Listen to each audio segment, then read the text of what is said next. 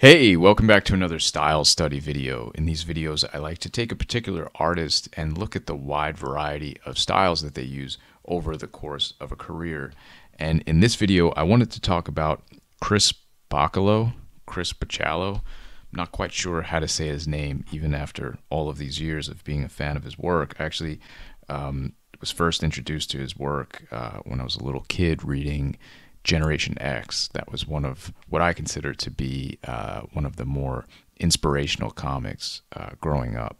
And for lack of a better word, back then and probably still now, I feel like I would describe his art as being weird. And I mean that in the most complimentary terms. His work stands out, especially in the mainstream superhero comics environment. And I feel like it does because it's always changing and evolving.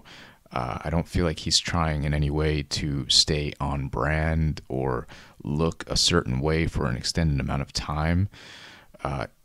The work has so much energy to it, and it feels like he kind of is just drawing in the way that excites him the most at that time. And that's something that I'm very inspired by.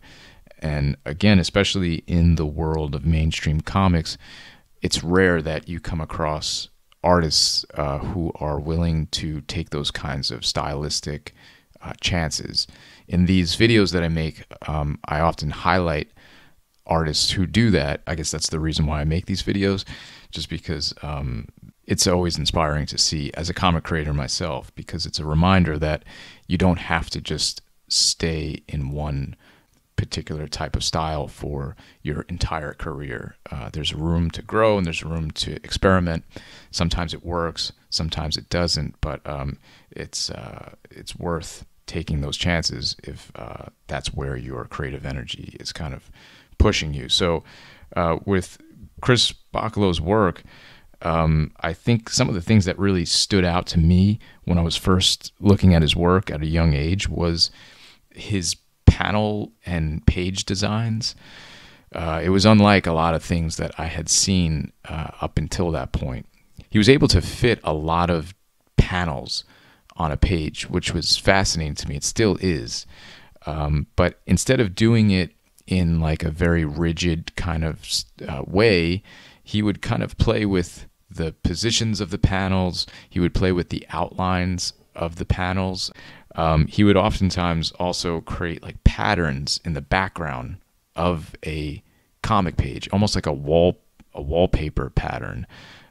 So if it were Generation X, he might create like a series of X's and then create a pattern out of that, and that would be in the background of a page. He would also draw in the margins of the pages. I don't think it's uncommon for artists to do that, but it's less common for that stuff to be printed. And so it was part of the overall page design. And a lot of that same kind of like weirdness and playfulness in his art still exists to this day, which is really cool to see.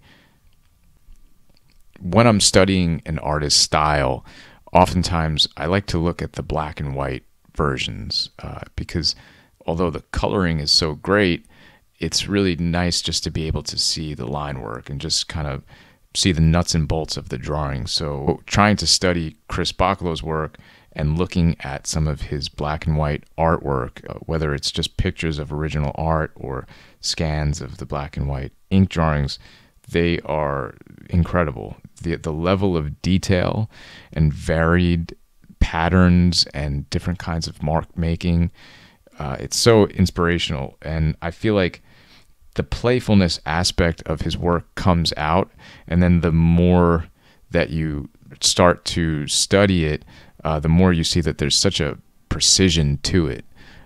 There's a really thought out and understood construction underneath of just drawing in general. And then he's able to take those fundamentals and play with them in order to create something that's very, very imaginative and playful.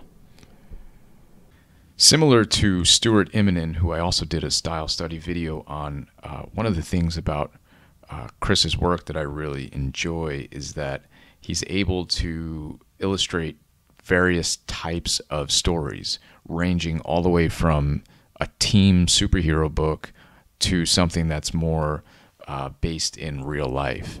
And so his Generation X book and his run on X-Men all highlight the ability that he has to be able to draw very high energy superhero costume characters work and do it on a very high level.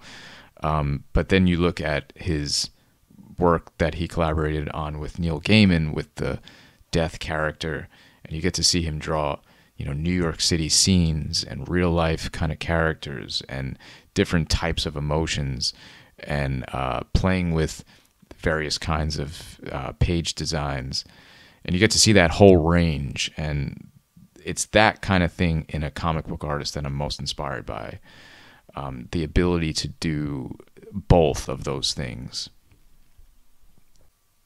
One of the other words that I feel I would associate Chris Bachalo's work with is prolific. He's created so much work. I mean, just doing a quick Google search on his name, you'll see various covers and pages and so many different characters.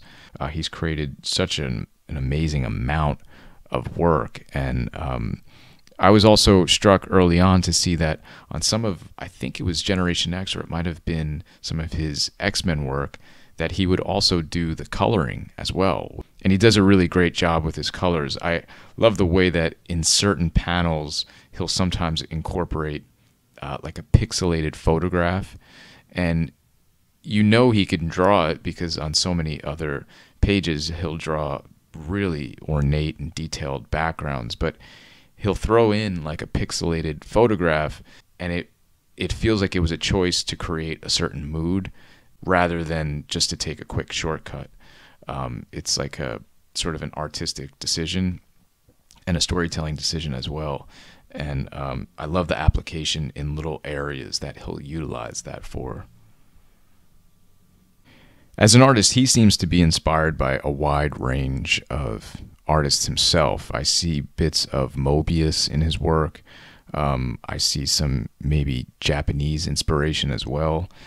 I feel like he's the type of artist who assimilates his inspirations, and when it comes out, it's its own sort of unique thing.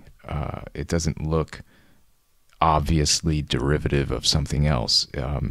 It looks like he took the inspiration and just very naturally created something very new. Anyway, if you're a Chris Bachalo or Bachalo fan, hopefully you can help me pronounce his name. And hopefully also you enjoyed this video and just revisiting some of these great pieces of art over the years. If you've never heard of Chris Bachalo, then hopefully this is an inspiration to look into more of his art. He's got a ton out there. He's been working for many years, and he's worked on so many different comic book projects and collaborated with so many different writers. So he's definitely worth looking into. I'll leave some links down below where you can pick up some of his stuff. And yeah, comments below if you have them. And thanks so much for watching. I'll catch you in the next one. Take care.